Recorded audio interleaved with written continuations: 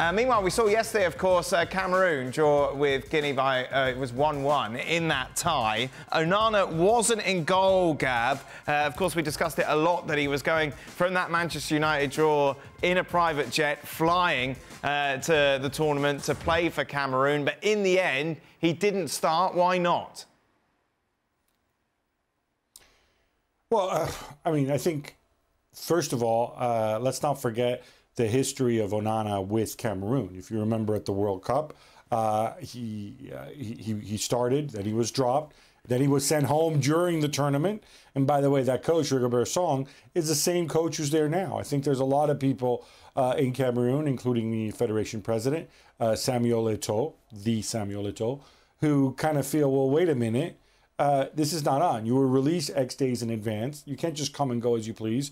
Look, if you really, really, really love United so much that you need to play against Spurs, that's fine. But you're not just going to walk into the team. This is a serious outfit. We trained together, and you retired from the national side, by the way, after the World Cup for like 8 months because you were in a huff.